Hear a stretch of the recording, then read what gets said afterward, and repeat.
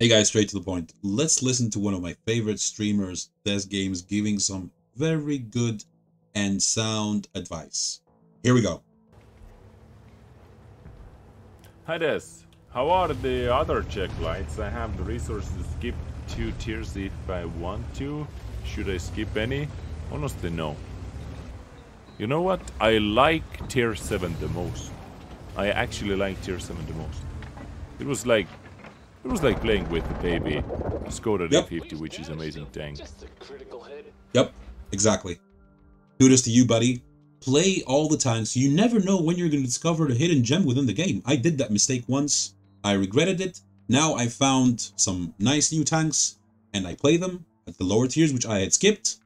Don't do that mistake. Having said that, thank you for watching the short. Guys, take care. Have fun. See ya.